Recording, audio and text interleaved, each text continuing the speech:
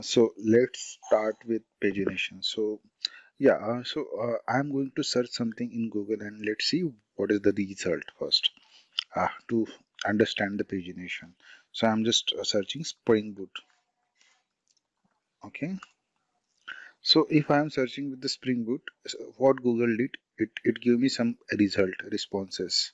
And if you go to the end of the page, you see it like page number 1, 2, 3, 4, 5, 6, 7, 8, 9, 10.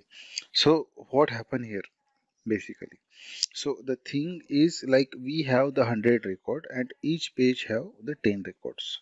So if you go to the page number 2, you will show the next 10 record, which is nothing but for page number 1, we are getting the record from 0 to 9. From page number 2, we are getting 10 to 19. For the page number 3, 20 to 29. So this is how. So what happen if you implement the pagination? Basically, fetching all this record from the database and displaying or processing that much amount of data, it will cause your application, and maybe your application get failed. Maybe you will get the heap amnesia, the memory error. Okay, so to remove this kind of drawback, we are implementing the pagination. So I already created the basic project for the pagination. So this is the project pagination, and these are the dependencies I already added, which is nothing but the JPA, web, MySQL connector, Lombok as usual, and test. It is the default dependency. Uh, and after that, I already created one class, which is student. I added this annotation: builder, getter, setter, entity, all are constructor, no are constructor. These all from the Lombok. After that, I add only three attributes like ID, name, and city. So ID is nothing but the primary key, and here we have the generation type is equal to identity. Okay, so this is the student.java. After that, we have student repository. So it is the simple syntax extended by JP repository, which where we are passing the student, and the primary key long is nothing but the primary key from the student. Okay, this is the long. Okay, after that we have this application properties. So this as usual application.properties for the database connection.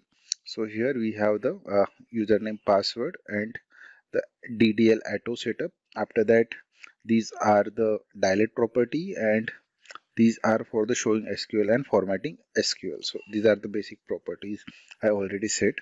So inside this, the main class, this is nothing but the main class, right? Pagination application. So here what I did, I implement command line runner. So what it did, so whenever application start, it run this method, run method. So basically what I did, I created the student list. There I added some student using builder because we are using Lombok, right? So I added Pratik, Neha, Shubham, Rex, Doraemon, Chota Bheem, Ash, Popeye, Shinshan, Johnny Bravo, Scooby-Doo, Cora, Katara, Hank, SpongeBob, Tom, Jerry, Mickey Mouse, and Pooh. So yeah, so we have this much amount of student we have, and some of them are lived in UK, US, China, Thailand, Scotland. So yeah, I group them accordingly, and I am saving them all. So if you see the database structure for it, so we have also database structure. So this is our pagination. Uh, pagination database where we have this tables. So this is the student table. I am going to click on the table data. So yeah, so what happens once you run the application, all data is reflected here directly. There we have city as well as name, so and the ID. So that's it for this project setup. So we will start implementation of the pagination from the next video. Thanks for watching.